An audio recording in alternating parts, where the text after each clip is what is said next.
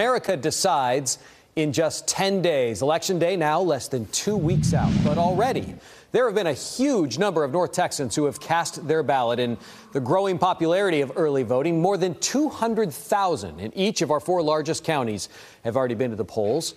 Still, some groups are trying to get even more people engaged because this is the only weekend of early voting before that main election day. Our Olivia Leach joins us live now. She is in Oak Cliff tonight in Dallas, and there's a party going to the polls tonight. Olivia?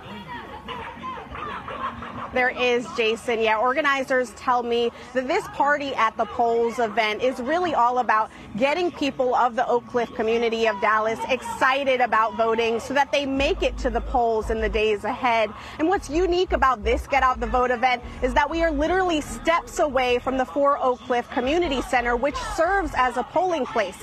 Voters can come here, enjoy the live music and food, and then simply walk over to vote, and it takes just a few minutes.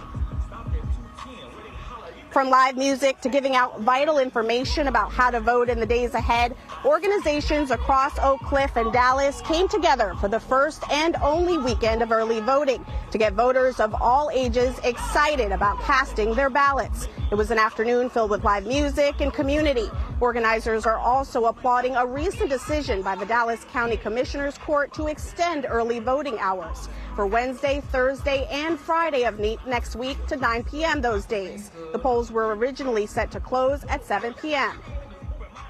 What I wanted to do is to motivate the community to come out and vote, and especially since I saw last night that the Dallas Election Office had extended the hours from 7 to 9 for Wednesday, Thursday, and Friday. The importance of the black vote matters, and so we have to get out and make our voices heard. We have to teach our youth the importance of getting out so that their voice can be heard. Now, when you head to the polls, you're going to want to make sure you have one of the acceptable forms of ID to vote here in Texas. We have a list of those acceptable forms of ID. You can bring a Texas driver's license, a Texas election ID certificate, Texas personal identification card, a Texas handgun license, U.S. military ID, a U.S. citizenship certificate, and even a U.S. passport to vote. Now, the poll here in Dallas closed at 7 p.m. tonight, so you have a few more minutes if you haven't made it there. But of course, there's many more days of early voting and of course voting on election day left. Jason? Olivia, thanks. I expect it will be a busy second week of early voting, just like it's been for the first week.